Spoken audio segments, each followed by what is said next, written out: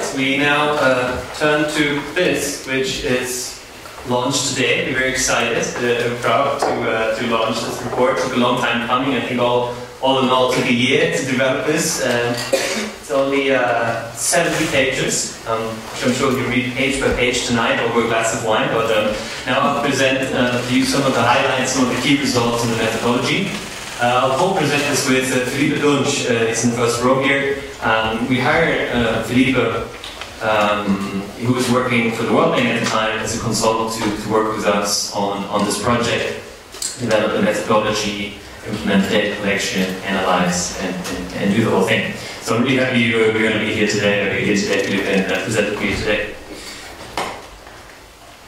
Quick thanks to the donor. Jan already presented this morning. This is one of the donors. Other donors that have contributed funds to make the study possible were DFID, the UK, and Germany in terms of contributions to staff time. Yes. Right. So why evaluate the campaign? When we entered this field 2 years ago or so, we saw a lot of activities. We saw a really sharp growth in campaigns that are implemented, partly by IOM, but also by a lot of other providers who are very active in this field. We saw an increase in funding by governments, by the EU, and others into this type of activity, awareness raising, information campaigns. At the same time, we were wondering, what do you actually know about how this works? What aspects work, which aspects may not work? What is the evidence that is available to us in this field? We read the Dutch report with great interest, and we saw, well, there's a lot of skepticism in this field. There are a lot of critics that are skeptical about the impact, about the assumptions underlying this approach. But we said, there's hardly any empirical evidence, so as a data center, we started working in this field and trying to improve the evidence. Start with a project funded by DFID, is now moving in the growth. We also see a push for better evidence and better analysis in the GCM. The Global Compact for Migration really enshrines the data agenda and the agenda to improve evidence. And actually, in one of the goals, it mentions information campaigns directly. It says we need to improve the evidence base for these campaigns. So this is sort of the context where we started this work. And here's just a quick impression of all the campaigns that are out there. We have websites, we have radios, we have town halls, we have moving cinemas, we have a lot of activities online, we have billboards and flyers. There's a whole range of interventions here. But as we said, when we started, the evidence was quite limited on what works and what doesn't. Now, before we started, we did a systematic review of the evaluations that we already have. So these were evaluations available or published in journals, but also in the grey literature funded by governments, evaluation that the IOM has done previously and others. And we not only looked at the results, but also looked at the robustness of the research, the robustness of the evaluations, and well, we came to quite a not so positive summary that a lot of the evaluations that we rely on, that policymakers rely on, are limited in a way that we can draw conclusions on them regarding the impact of such studies. And that's why, well, let's get into this work and try to improve the evidence with a new study. We'll share the slides later, and for all those listening online, by the way, my colleague Gustavo will share the link to this study as well. Systematic review was published last year. Yeah, quick comment for all the attendees listening online. Yeah, thanks for tuning in. I don't know if you can see us, but I hope so. I hope you can hear us. Please tune your mic. Sometimes everyone here present can hear what you're doing at home, so please make sure to tune your mic down. Thank you very much. Right. Why Migrants Messages? So we entered this field and we're really approaching this with limited knowledge about what's actually happening in the field. We were browsing for campaigns to evaluate, and we're looking at the whole range, the whole portfolio within IOM, but also outside of IOM, and we came across this wonderful campaign that you just heard about, that Amy Mamadou presented on, and we were really impressed with this campaign. We thought this would be an ideal candidate to actually do the impact evaluation on. First of all, it's a very innovative approach. We just heard about peer-to-peer. There's an emphasis on the local community, local ownership. It increases authenticity and trust, and this we thought is an interesting mechanism to look at and to research more thoroughly. There's new content to the videos that returnees produce themselves. There are very targeted measures, such as the town hall events that we'll talk about more in the study. And there is also the potential for scale-up. And I think impact evaluations are always useful when you're thinking, when you want to know whether a certain approach works and you're planning in the long term to actually scale it up. And before you scale up, you want to learn about which aspects work, what other aspects maybe need improvement before you scale up. Now, how do we measure impact? And here I'm going to hand over to Felipe to explain how we approach this, how we designed the study, and then later I'll present the results of the report. This is a bit hard. All right, thanks for having me today. So there are many types of evaluations. Ex-post evaluations, process evaluations, before and after evaluations. And we argue that impact evaluation is actually the best evaluation method to evaluate the impact of the project.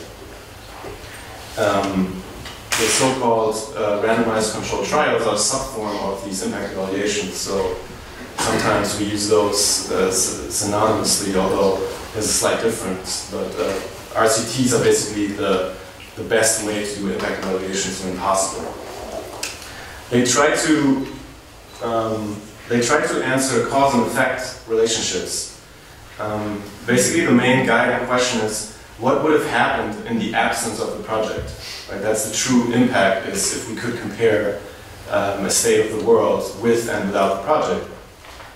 So ideally, we would jump into a time machine and observe two states of the world, one with the Migrants as Messenger project and one without, and just see what is different between those two worlds if we hold everything else constant.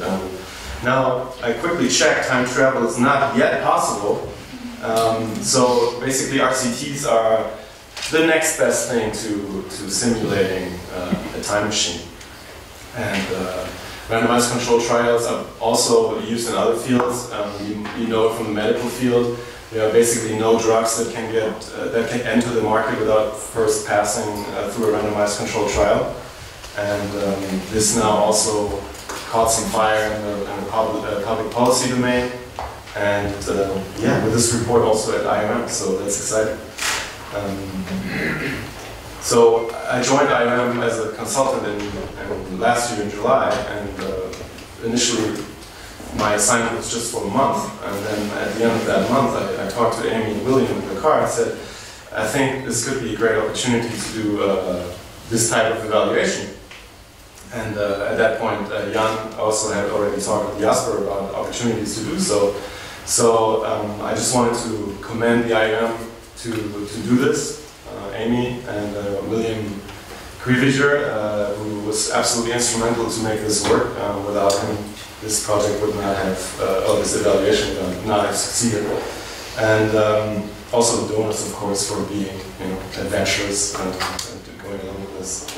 And I remember talking to William when we decided to do this, and I said, William, he was the project manager in the car. I said, you're aware that there's a risk that we cannot show any results, right? And he's like, ooh, okay, let's go ahead. And I'm ready for that too. So you always need, when you do these studies, you need project managers that are open-minded enough and also can accept failure, because we also can learn from that a lot. This was not a failure, but I've seen others. So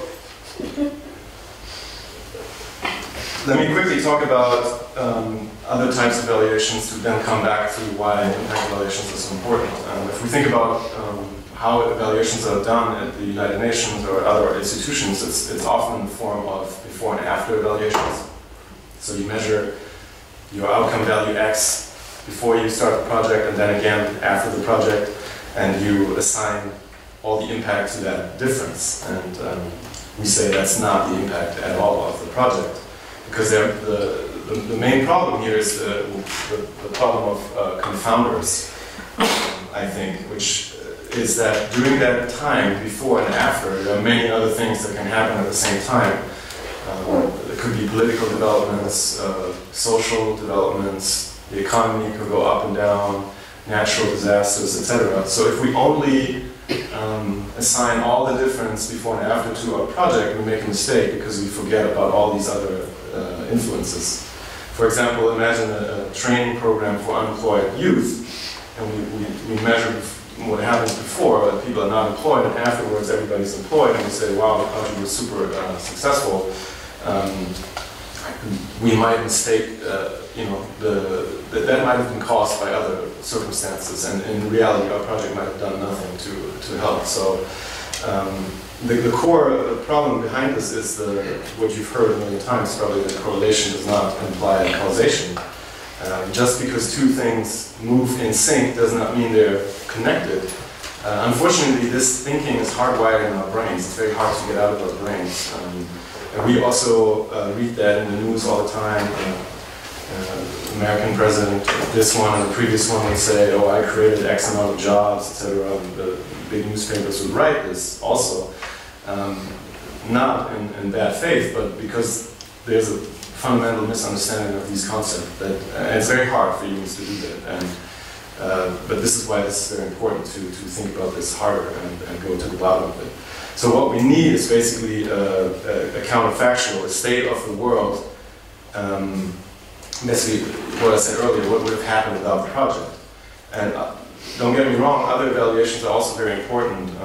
Process evaluations are also very important because we still need to understand how many people showed up to the events, how many people were trained, how many were the funds spent reasonably, and can we account for everything. So this is not to say that other forms of evaluation, especially process evaluations, are useless. Not at all.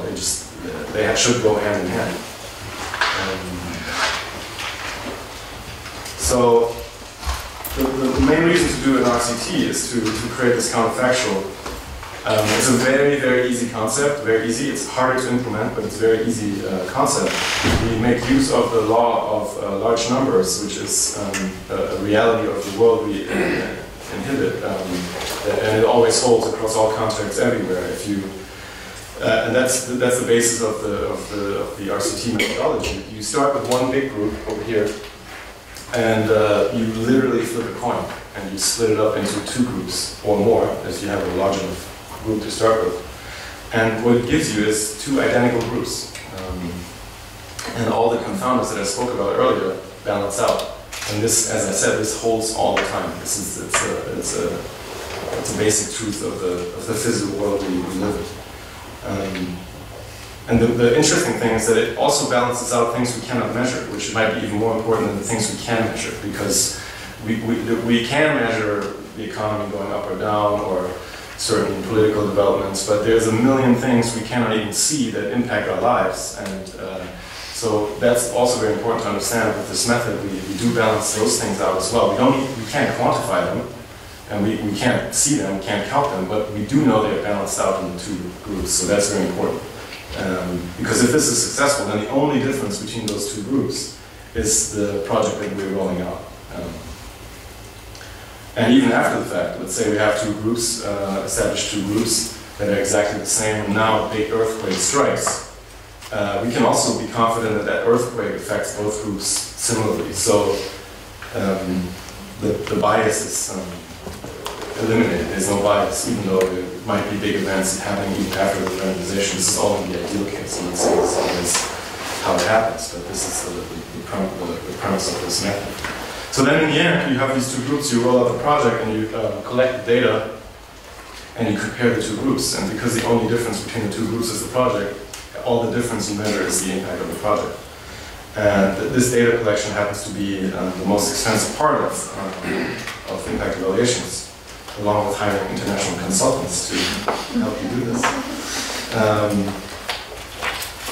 So that was my little bit on the methodology. Now we move on to what we actually did. So we couldn't evaluate all aspects of the project.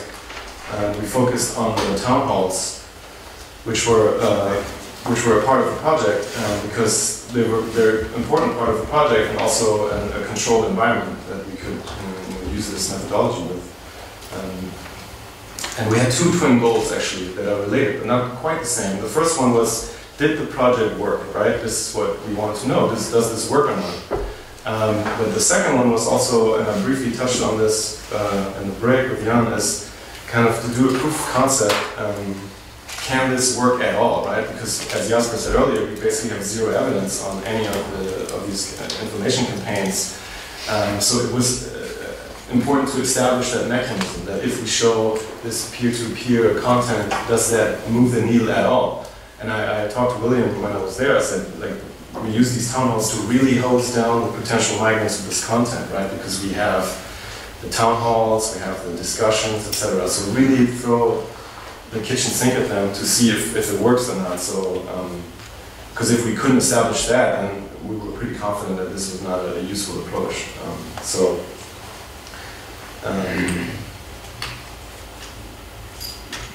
So we created the, I don't know if this was mentioned, so the movie, we created the documentary movie out of the snippets that were already collected with the community response app. So in order to do the town halls, we put them all together into a 15-minute documentary movie, kind of the best of these clips. This movie is available on YouTube. I think the link is in the report. I encourage everybody that works on migration to watch this. It's really amazing. The group in Dakar did a great job putting this together, and it's a very touching movie.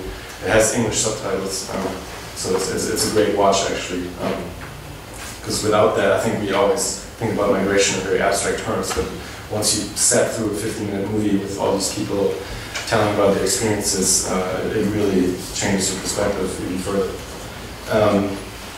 So we had this movie, we made this movie and then had an in-person discussion right after that. And yeah, I think this was mentioned before, our kind of theory of change was this emotional, relatable content with people that look like the people that are about to migrate would have a higher impact than just like somebody lecturing from the top.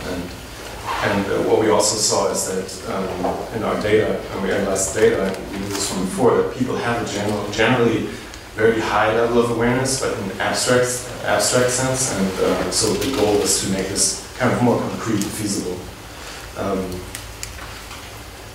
Briefly on the outcomes that we measured subjective information levels, factual knowledge about migration, risk perceptions about migration, perceptions of returnees, because there is stigma attached to returnees that didn't make it, as Morgan also mentioned, and lastly, intentions to migrate, and Jasper will talk about the results in a minute.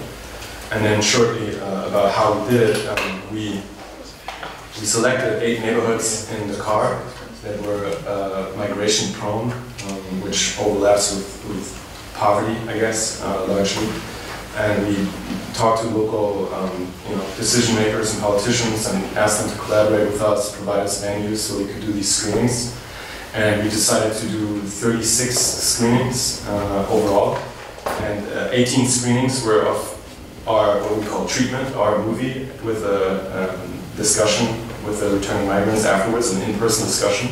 And then we also had 18 placebo movies unrelated to migration. So we showed a movie always at the same day, 2 screenings, one treatment, one control. We showed just a movie about the Senegalese society. And we did in order to get people to these screenings, we did random walks in the car and invited over 8,000 people, 8,800 people. And each time we invited somebody, we flipped a coin. We did this on a tablet computer, but every time we invited somebody, we didn't know whether that person would be invited to the treatment group or the control group. And that way we created these 2 groups that I talked about. The only criteria that we had for inviting people is they needed to be under the age of 35 and express a minimum interest in migrating and also in attending a movie, because we wanted to make sure that our attendance is high enough. And then we collected, while we invited them, we collected some basic information, socio-demographic information about them. And this is my last slide, so just to give you an overview of how it turned out. So we invited over 8,800 people, and I think 1,400 showed up to the screening events, so we really needed to invite a lot of people for people to come out, because it was even though people said, yeah, they would be interested, it was a very low level of commitment, so we had to invite a lot of people to make sure we get those people to the screenings. And then we refound basically 1,200 people 3 months after the event and interviewed them again, and we did this more comprehensive data collection. And because of some, fishiness, people posing as different people, or people, couldn't be found, etc., or partial surveys completed, etc., we decided to be very conservative at the end and use a smaller sample for the analysis of 924 people that kind of went through the entire process, being invited, showing up to the movie, and being refound at England. And with that, Jasper, on the results.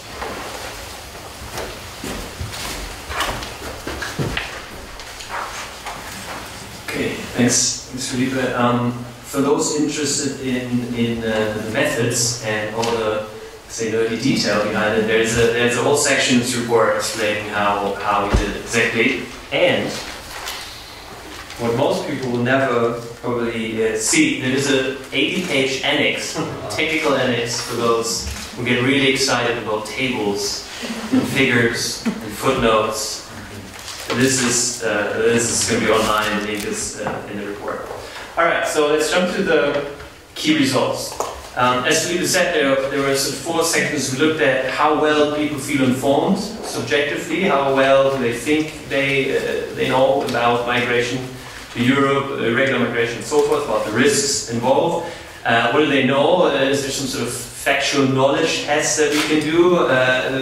Comparing the information that potential migrants have against some information that we have with some accuracy. And then I would say the most important bit of the study is to assess the risk perceptions of potential migrants. How risky do you think it is to travel irregularly to Europe?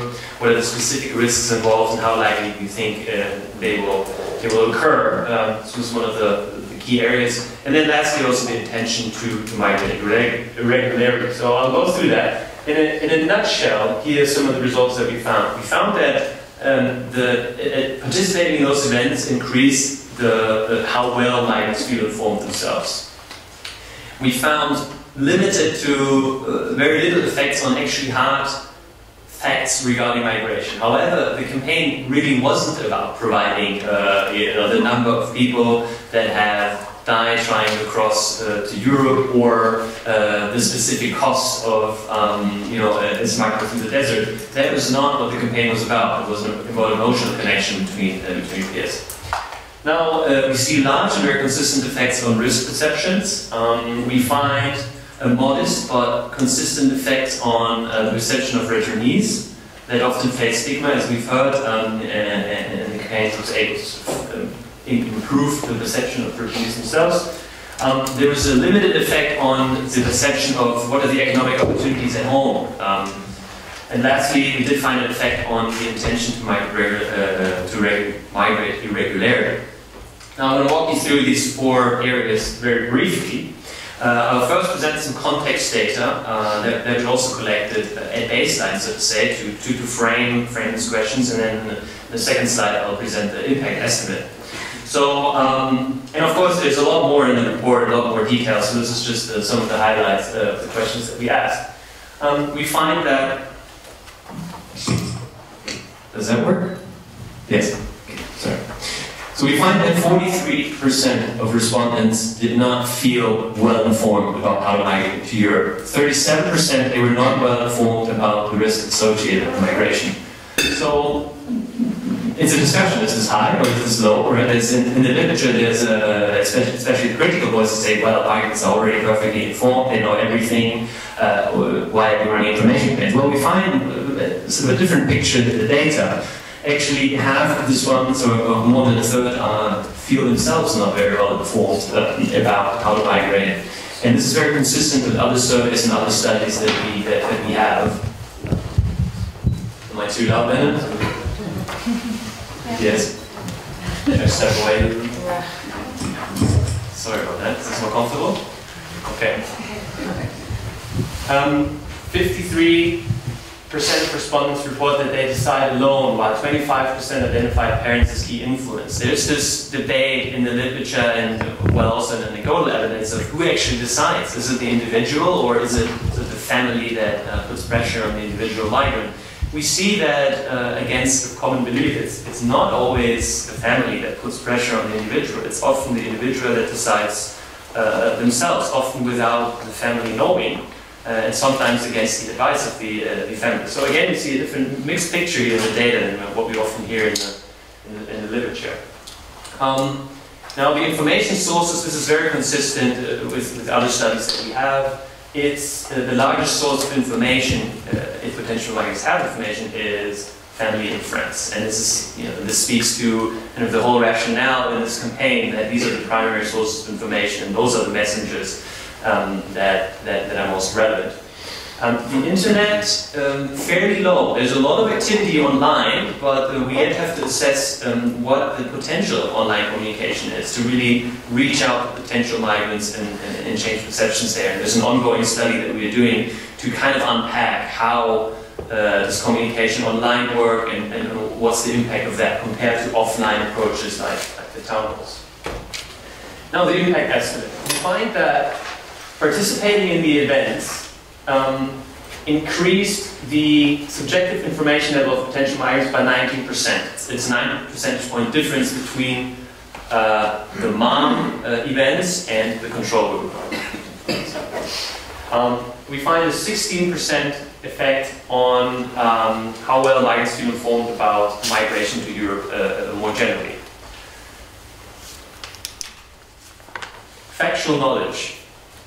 And I should say, as sort of a word of caution here, it's debatable whether there is actual factual knowledge in this area, right? Because we don't know accurately how much does it cost to migrate to Europe, how long does it take. There's such variation, and most of the information that we have from studies is quite anecdotal, right, and not representative.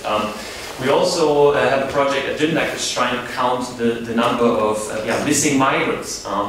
And of course, this can only be a conservative estimate of what the true number is, because we will never know how many migrants really go missing by trying to migrate to Europe. So it's debatable whether we actually can compare the knowledge of migrants regarding migration with accurate facts, because the accurate facts, of course, are available. But there's some questions we ask, for example, regarding familiarity and knowledge about asylum procedures and the legal context, and present some results in this regard. So since 2014, an IO project estimates that there are at least 22,000 migrants that have died trying to reach Europe from West Africa and North Africa. 26%, when we ask potential migrants in Dakar, 26% say they don't know. Another 43% say they estimate that it's less than 1,000. Only 5% of potential migrants in Dakar estimate a number that's anywhere close to what we know from the IOM estimate. And the IOM estimate, as I said, is likely to be a very minimum estimate, because there's a lot of casualties that go unreported. Now, the average asylum recognition rate for Senegalese nationals in the EU between 2008 and 2018 varies somewhere around 10 to 25%, so it's fairly low. Yet, approximately 73% of respondents did not know what asylum was, and among those that reported some economic reasons for wanting to leave, so those reasons that do not necessarily grant you sort of international protection and access to refugee status, 40% thought they would be eligible for refugee status.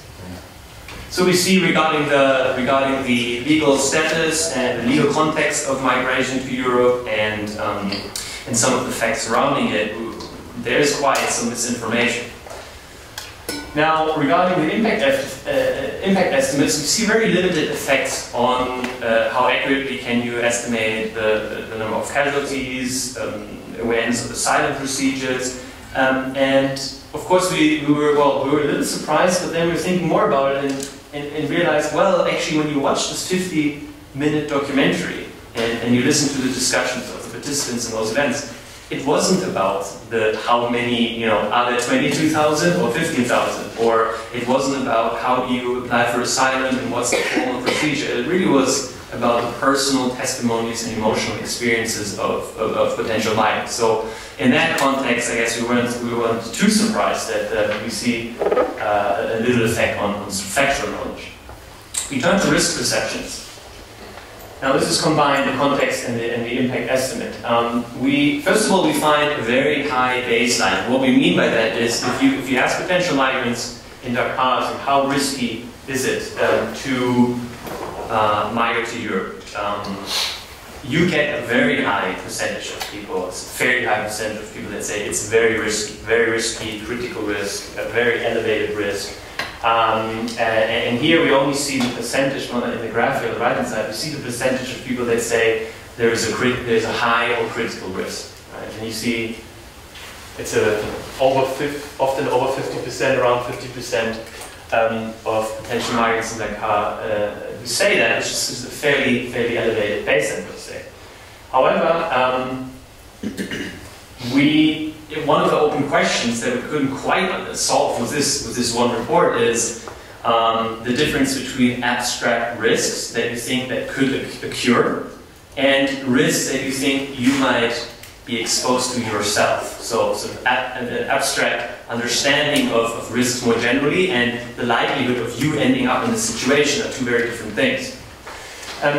So we found very consistent effects on various measures of risk perceptions, and the different bars here are representing the control group that watched a different movie and the treatment group that watched the Migrants as Messengers movie. And you see across all these outcomes, we see a difference which is in most cases statistically significant, quite large and consistent.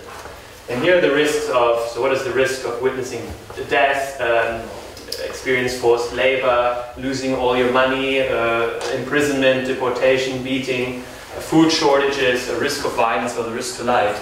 All of these outcome variables were chosen based on the movie and the topics that were discussed in the movie, and those were all sort of risks, sources that potential migrants talked about in their own experience. And we see that participating in those events significantly increased the risk awareness.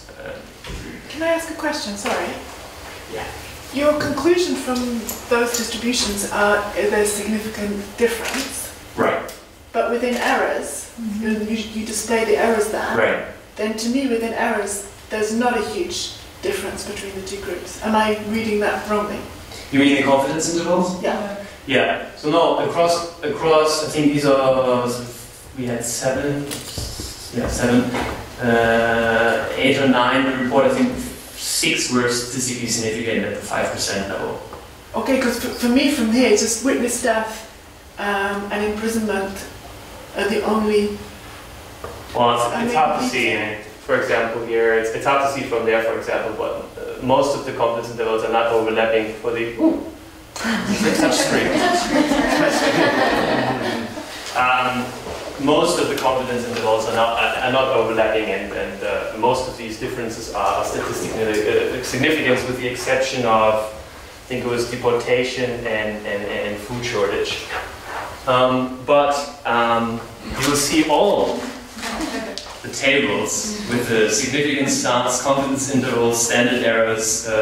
We clustered on different levels and all of that nice technical stuff. You find it all in the annex, and some of it also in the report. Perceptions of returnees. We found that 30% stated that returning migrants should be ashamed. It's this question of stigmatization, and it's often brought up in these debates. Well, we actually find not everyone thinks that returning migrants should be ashamed of themselves. Not everyone faces strong stigmatization, but it's a sizable share. And 30% think that migrants should be ashamed, which is arguably a very high percentage still. In the MAM treatment group, 58.6% stated that returnees should be or could be proud of themselves, as opposed to 52% in the control group. We see it's small, but again, statistically significant effect here on sort of how positive you perceive returnees. Now, intentions to migrate irregularly. We find that while 50% report that it's probable, very likely or certain that they will leave Senegal in the next 2 years, 60% report that they would not consider migrating irregularly. So this is about a bit of a tricky situation because the intention to migrate generally is very high, we found, among our sample. Yet to report in a survey that you would do so irregularly, which is a very sensitive question, of course, it's very low. Which asks the questions, well, there aren't many legal opportunities to migrate, and there's also maybe a lack of understanding what the difference is actually between legal and irregular migration among potential migrants. Overall, we found that attending those events reduced the intentions to migrate irregularly by 20% relative to the control group.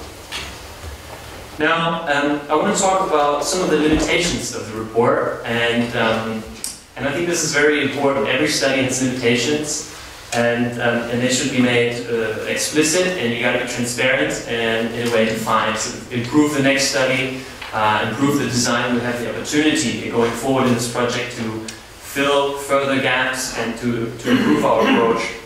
And by being transparent about those limitations, we can invite more feedback and others to help us do a better job in the future. Some of the limitations of this study. So the time frame is quite limited. We measure the effects of the events 3 months after attending the event, which is, some might argue, quite a long time if it's about watching a movie and attending an event. The event was, I think, very memorable. Most people that we surveyed clearly remembered the event. They remembered the key messages. They remembered where it was, and so forth. So we would say clearly there is a measurable impact 3 months after. But what about the long-term effect? What about 6 months later or a year later?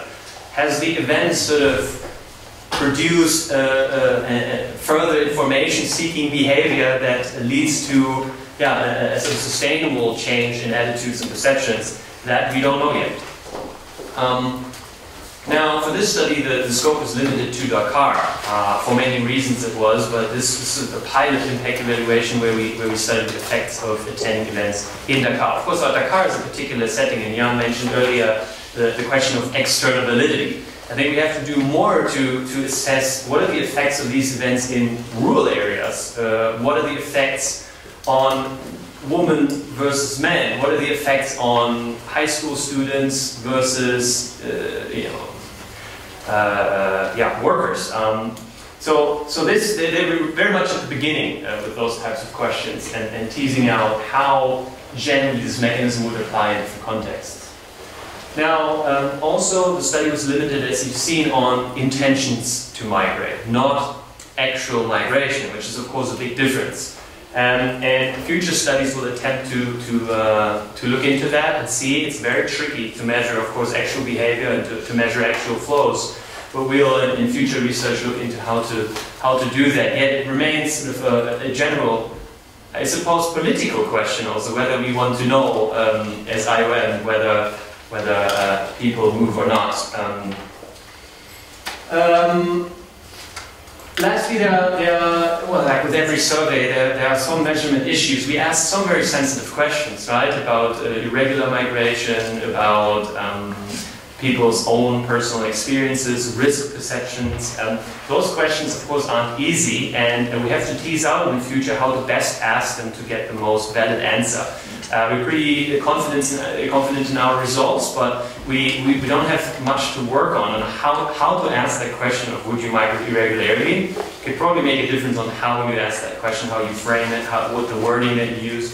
And future research will tease that out, how to ask that question, and this is reverse to measurement issues.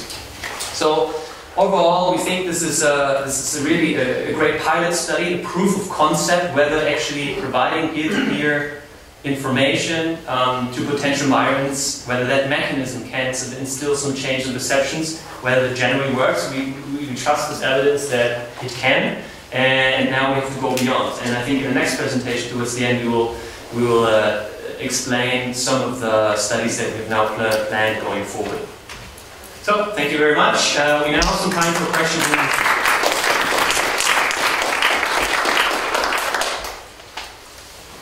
Right. I think it's part of a reaction. Do something? then I will. I'll pick it up. Okay. Should I turn it off? Alright. Dominique Zerner, I'm a regional office in Brussels. I wanted to congratulate you for a fantastic piece of work and really something to look up to and learning quite a lot of that. And I have one technical question and then maybe one or two more methodological ones. So the technical question is, I didn't, and sorry if you mentioned that, what was the sham movie? What did you show people? What was the control group then? What did they see? And then a more generic question, and thank you very, very much for being candid about the limitations in the study, especially around generalizability and those kind of issues. And of course, acknowledging that you recruited about 16% of the people that you intended to recruit and all that kind of stuff, but being very candid about that. My question is more about what would you, so thinking back on this experience, what would you have done, if anything, differently if you were to do it again? Thank you. That sounds good. Any suggesting to take 3 or 4 questions and then answer them together? Yes? Yes. So also thank you very much, really fantastic. I'm not so clear, how many people did you have in your treatment group and how many were in your control? So how many watched the movie versus the placebo? 600 to 700 in each group. I thought we had a sample breakdown there, yeah. So you had 50%. It's very balanced, yes. Very. It's very balanced. I'm sorry, we wanted to wait to answer that, but that was an easy one. Okay. Any other questions? Yes? Hi, Diana from REACH. I had a question on the findings, specifically on the finding on risk perception and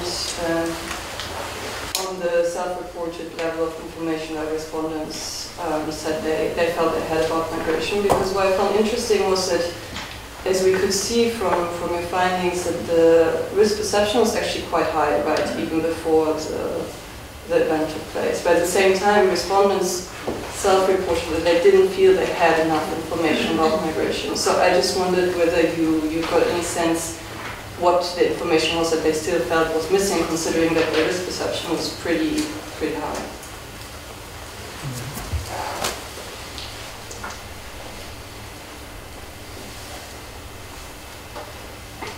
Okay, maybe we take one more.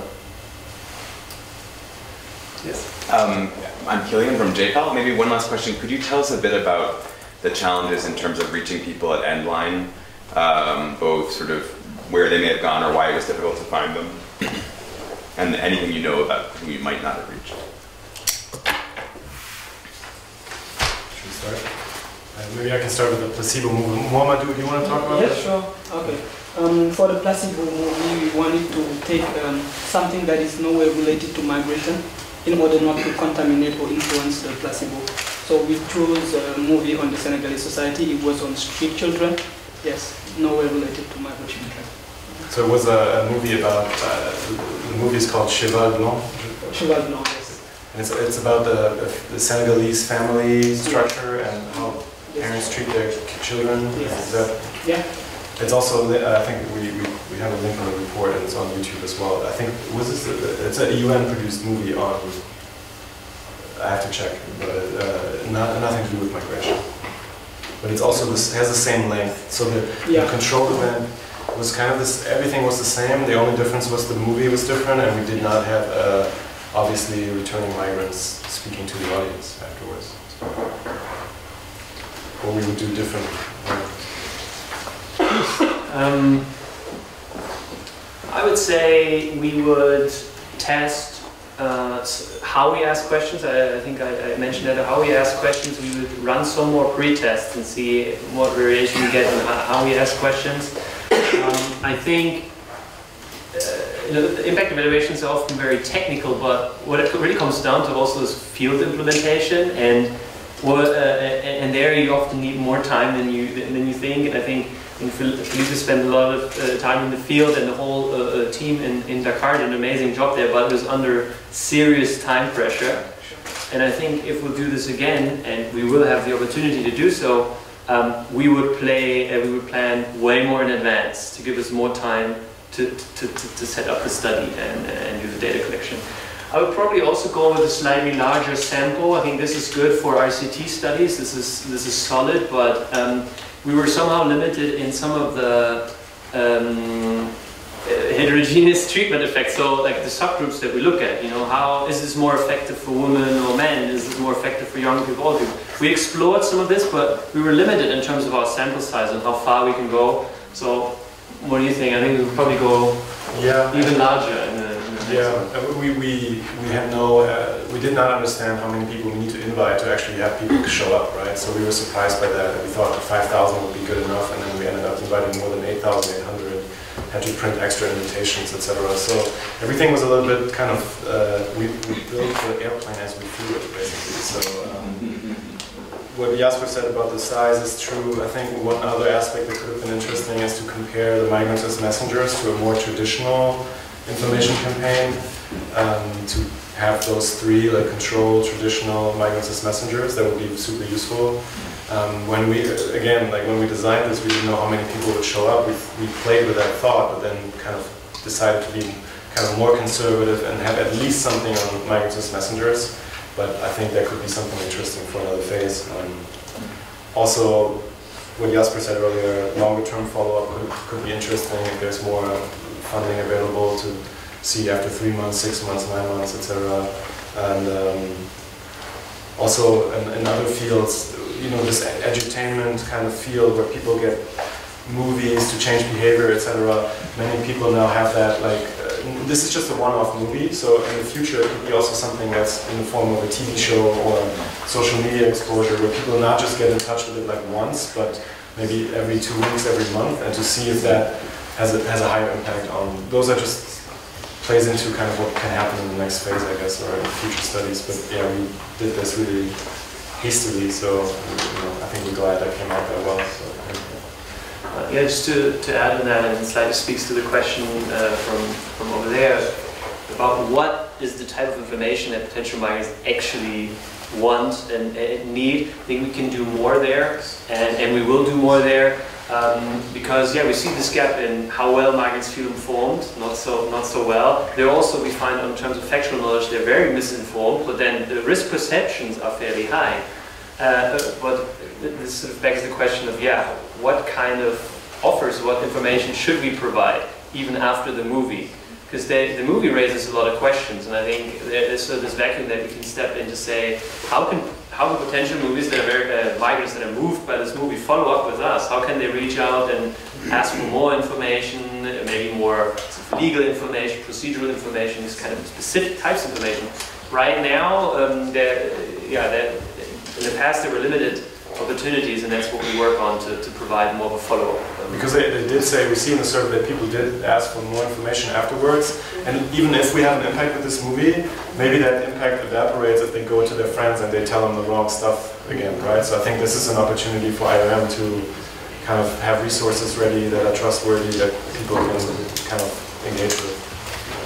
On the risks, I mean, that's a tricky question and an interesting question. What also we saw in the literature is that people do have kind of high abstract risk awareness levels, and that is separate from the kind of individual, does this have something to do with me risk perception. I think it's a very interesting field to do more research on, but I feel this is kind of what we see here a little bit, is that people say, yeah, it's super risky, like very risky, but I'll go anyways because, you know, I can manage, or it's not about me, like, and I think this was part of the, there's one strand of thought that says that only people die or run into trouble that are kind of weak or it's not smart enough, and everybody thinks they're smarter than everybody else. So, I'm just smarter than these guys. And I think this is what we try to do with this movie, is to show, look, these guys that are returnees, they're pretty cool people, pretty smart people, they are very resilient, and if you see that, you're like, oh, I thought only the kind of the weaker people don't make it, and you see these people that are kind of cool dudes, and you're like, wow, like this could be me, maybe, So I think there's a gap between abstract and kind of concrete risk perceptions, but that's kind of conjecture. I don't know if that's actually the case. I think more research could dig into that. So. Right. I think we talked a little bit about what information is missing already on that question. I think particularly about legal contexts, the procedures, how long it takes, how much it costs. We know from previous surveys that this is one aspect that many migrants are misinformed about. On the question from Jaypal on the end line, I think we were, well, I at least was very surprised how low the attrition was, and I think that's thanks to the great work of the team in Dakar, Felipe, and the survey company that we subcontracted. There were a lot of sort of initial efforts to keep the attrition, so the dropout from the study very, very low. We want to. Can you maybe go back to the table where you show?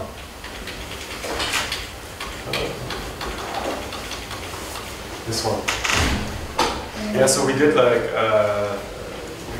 callback surveys after, in between like the advance and the end line to kind of remind people like, hey, you're part of the study, we'll come and make an appointment with you at some point. And we had, at the movie screenings, we gave out like snacks, etc. So we kind of had some good buy-in with the people.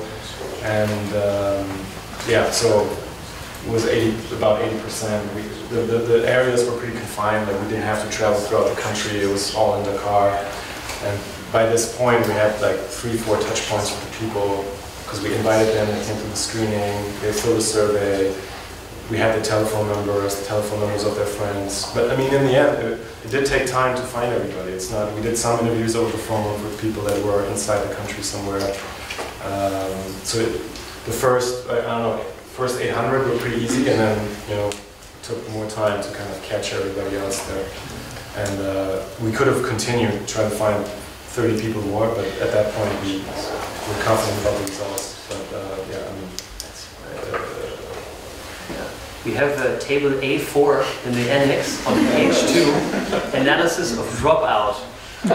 And we look at sort of who's dropping out, how many, and what is predictive of dropping out.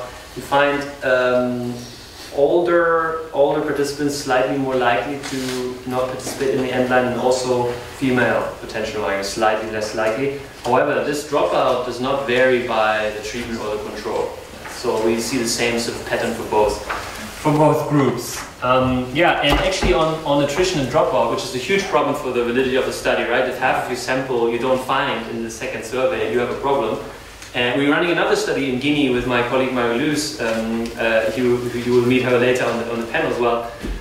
And we were amazed how low the attrition is. But in Guinea, we were, you were not, we were having a debate about this. But actually we were sampling and surveying very rural areas, very small villages in remote areas that are very difficult to collect data in. However, actually, if they don't migrate out of the country, people are not very mobile. So if you go to the same village, half a year later, you will find the same people very quickly. That's what I've learned there, and I was amazed by the low attrition in that context. One follow-up there, sorry, and it's just sort of, you mentioned that this is a study that's very focused on an urban environment in Dakar. Is there anything you can say about how we might expect, either from findings elsewhere in the region or sort of from IOM operations in Senegal, that you might think about how you might expect rural or urban populations to be different here, or maybe that's a focus of future research? Many people also go, and maybe more, maybe you know more about this, many people come from rural areas to Dakar to actually use it as a hub for migrating out, right? I don't know, yeah. This is kind of... there are some and how they bring it. Many people either come to Dakar or they leave from Tambacounda, which is at the border with Mali, and if they want to take the road, it's sometimes easier. But for the biggest part, they come to Dakar where they can find buses that are going to Mali and Niger, all the way to Libya. And there is actually, and there are regions of Senegal, Tambacounda, right, where migration is a larger problem than in other areas. We thought about doing this in rural areas, but then decided to just focus on Dakar, kind of to do something good rather than spreading ourselves too thin and then not be able to say anything. But obviously what's the other area? Tambacounda and Kolda. Those two regions are super heavily impacted by my outward migration, so it would be worthwhile to do something there as well. And we have a study planned on looking at what are the differences between rural, urban, different populations, age groups, gender. So we'll tackle that. And one last follow-up on Endline. So I work a lot in Nigeria on health issues and doing Endline surveys. I'm always amazed how many people we can find. I always say maybe one thing is that these people usually do not get to talk about themselves. It's different like when you get a call on your phone and this is a market researcher that I got, you know. But if somebody actually can talk about themselves for 30 minutes and they never had that experience before, it can be kind of interesting for people because we ask like detailed questions like how do you feel, what do you think about this, what do you think about that, and you know, that it's not everybody's super turned off just because usually people don't have a voice and we say, hey, here's an opportunity for you to say something about your situation, and people tend to want to do that. Okay, we'll collect another round of questions, and maybe also from the webinar, but Frank? Yeah, I just wanted to highlight one particular figure that you showed relating to the awareness of the risks that migrants face. And that is the figure relating to the number of missing migrants. Since 2014, IOM, with the help of MCD, which launched this idea, has been implementing the Missing Migrants Project. We've collected data from around the world and show that more than 30,000 migrants around the world have perished trying to reach their destinations. It is probably one of the most high-profile IOM data projects. It's widely cited around the world by international media, UN agencies, governments. But what your study shows with this new data is that the people who probably most need to have this kind of information don't actually know very much about the risks, because you showed that I think something like they think that the number of those who die is around 1,000, whereas the figure you showed was something like 22,000 in one slide.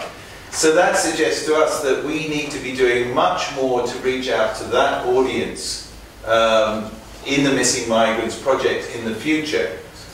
Clearly, despite the fact that this is one of the most high-profile IOM initiatives that we have developed over the last 4 or 5 years, we're still not reaching enough migrants, and they're not fully aware of the terrible risks that they might face. Okay, thank you.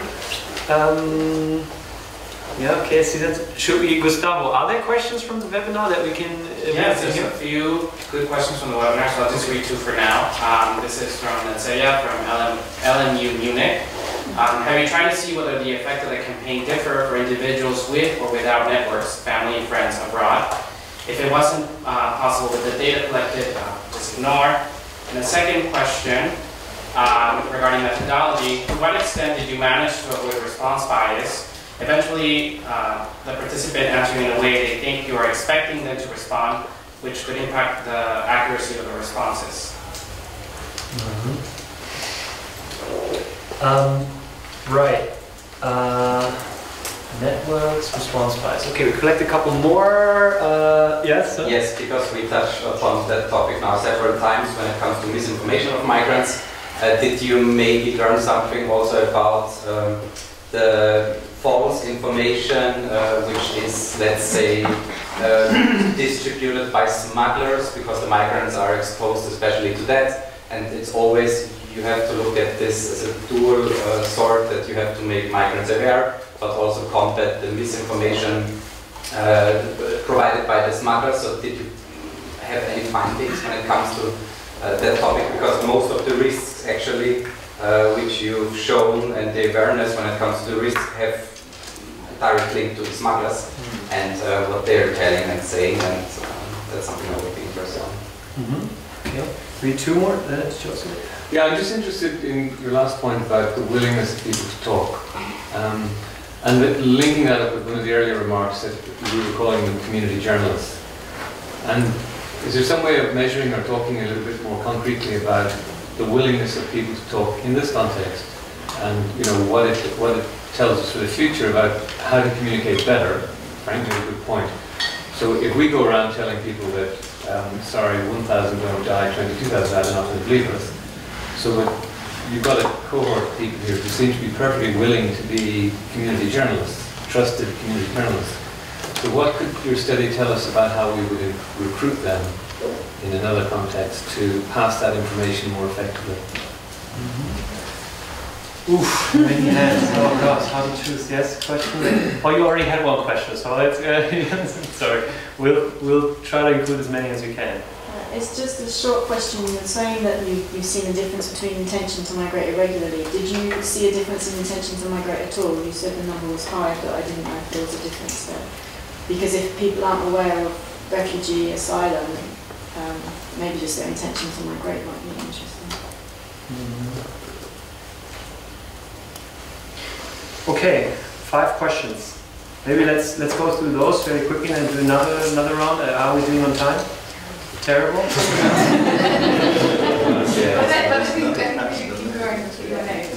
Okay. All right. The question from the webinar on networks. We have that information. We know how many people, how many contacts do potential migrants have abroad. Do they receive remittances from abroad?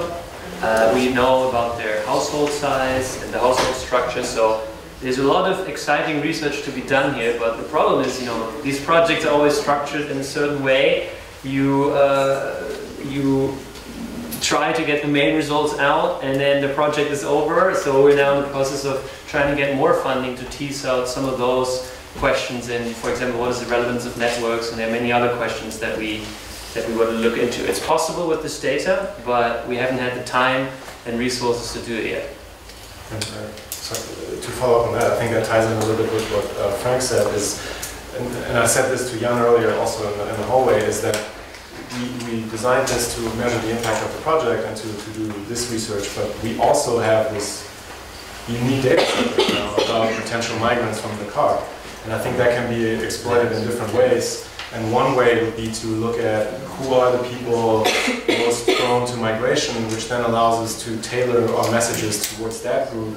Because right now we don't know a lot about that either, and then that might mean that we spend a lot of resources on people that might not be even open to this. So the more we know about which campaigns work for which people, the better we can spend our resources. And I think that's another way how this data can be useful and make these things also more cost effective if you use the data in multiple purposes. There was a question from the webinar also on response bias. We have a section 3.6 study limitations on page 27 where we write a whole page about response bias.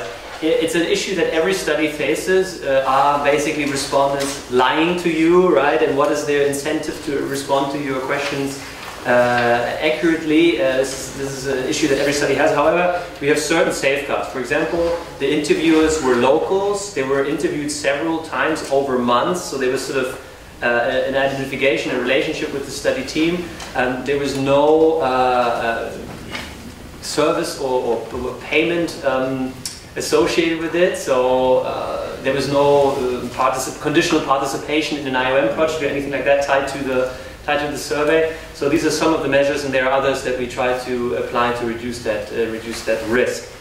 Let's first go through the other questions. And on that, sorry, if you could comment on blinding, because you can prevent response bias by basically blinding at different levels. So the observer, the participants, allocation, concealment, whatever. So if you could comment now or in the future. Right, in the future. We had some elements of blinding in there because the enumerators did not know who they were interviewing, if that was a person in the control group or the treatment group. So every time they contacted a person, they didn't know who they were talking to. And then because some questions were not relevant for the control group, we had like a skip pattern programmed into the survey that later you would know. But we tried to do a little bit of that. Also at the invitation stage, we had a coin flip implemented in the computer that says this is a treatment or a control person. So the enumerators that we recruited were not deciding anything, or we're not aware fully about who's going where, etc. So this is not the total solution, but it goes in that direction. how to recruit messengers. I think that's a bit beyond the scope of this. Could be interesting. Could be another interesting study to kind of look into who are the best messengers. We did use the movie to, when we cut together the movie, we tried to, do a best of, because some messengers were just not as convincing as others. So there's definitely steep kind of differences, right, Mohamedou? Yeah, like sure. Some are just amazing storytellers, others are not so much. So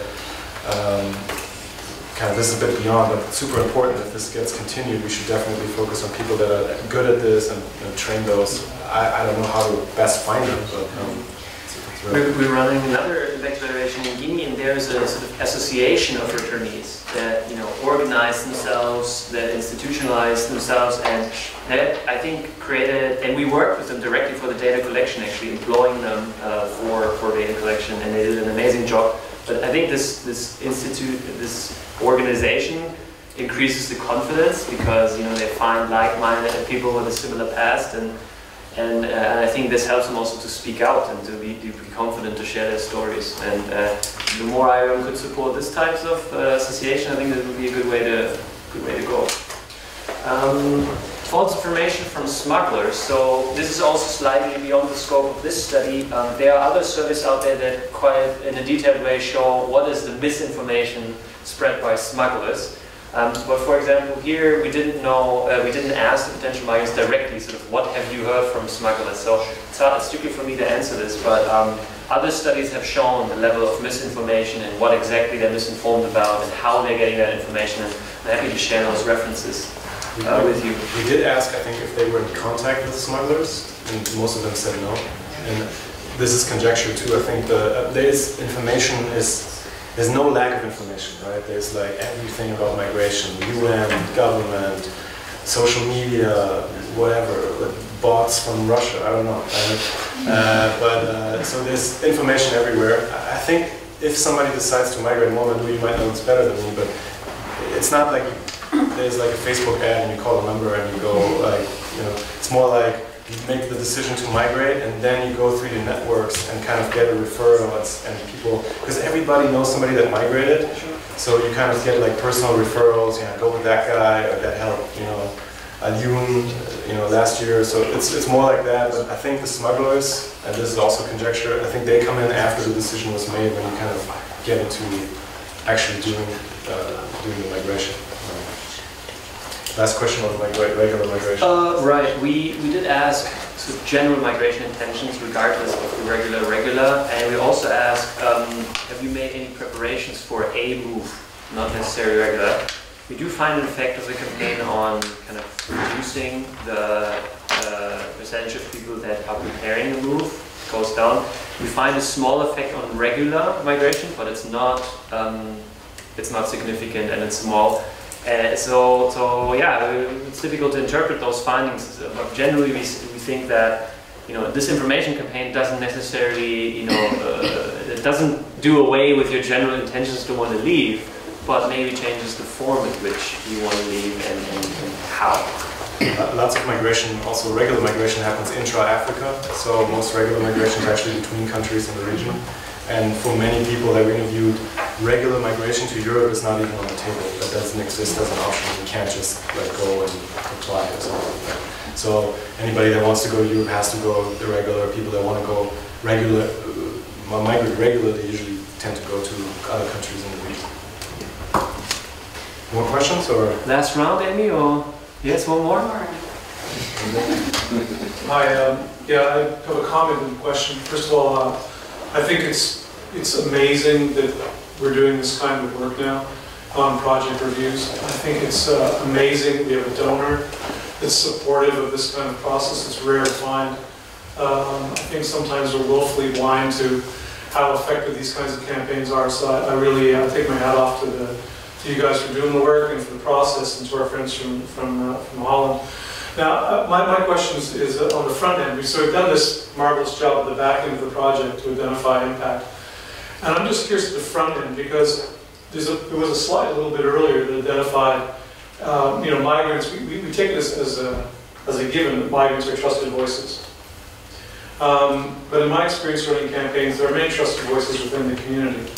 So I'm just wondering if any thought has been given, or what your thoughts are about doing like an insightful market survey prior to the campaign to identify other influencers, other influential voices within the community, and to bring them into the tent as well as part of the process, so that people who are considering a migration option, when they go looking for information, or they go looking for feedback, are actually bracketed by members of their own community, by members of their families, by the shopkeeper, by the school teacher, and that type of thing. So I'm just curious as to whether or not this is something we ought to be looking at down the road. Thank you. Thank you. Can I just make a comment on that? There's one slight thing about this campaign which we haven't mentioned, which is, it's not a flaw in the campaign, but I think it made it easier, is that everybody's coming back from hell. Like they've all been to Libya, they've all had a terrible time. So that's not the case necessarily for returned migrants in general. So the study only focuses on returning migrants. It's not the entire sample of migrants. Some might be successful, some might die on the way. So the risk perception might be overestimated or underestimated. What's your thoughts on that? Right.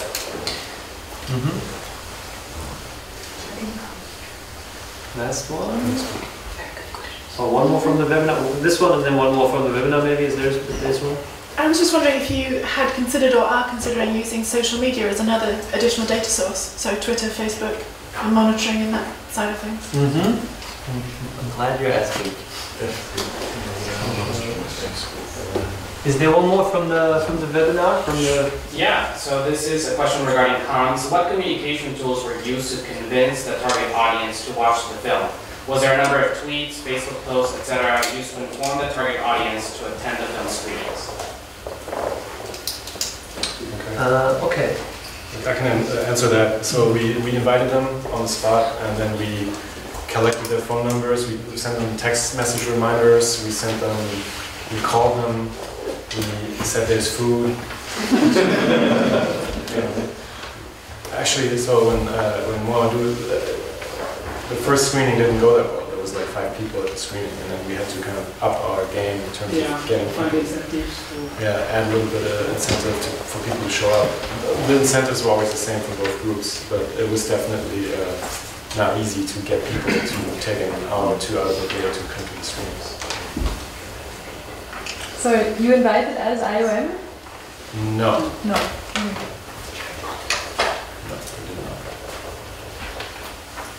Okay. The other questions.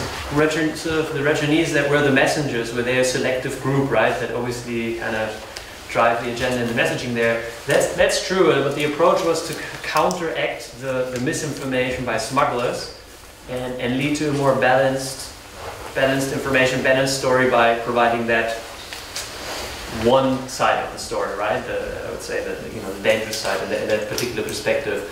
But this ties back to what Leonard said. I mean, in the future, I think these campaigns could be adjusted also to reflect broader experiences, and not just Libya and the horrors of Libya, but also other stories that could be included. I mean, I think as IOM, we want potential migrants to just have accurate, balanced information so that they can make informed, safe choices. And information that many have before they leave is biased towards one area, and the attempt here was to sort of unbias it towards the other direction. But yeah, there's more to be done in this area. Let me follow up quickly. So it's definitely not a full picture of all migration experiences. That was not the goal of this. So the movie is a bit biased. I mean, we did have returning migrants that went through hell and said they would go again tomorrow. And they're like, I've been beaten, my friend died, and this is my 3rd try, and in a month I'm going for my number 4. So we did not have those messages in the movie.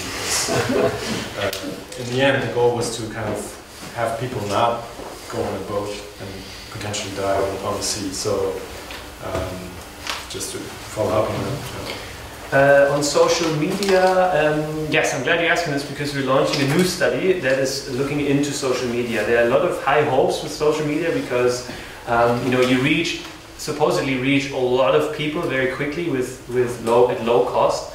But then we're asking, who do you actually reach? Who are these people that are reached by Facebook campaigns, and you know, how do they actually engage with the content, and what kinds of approaches to engage those target groups are more effective than others? What kinds of content is more effective? This is a upcoming evaluation that we work on. In the context of this study, there was no social media.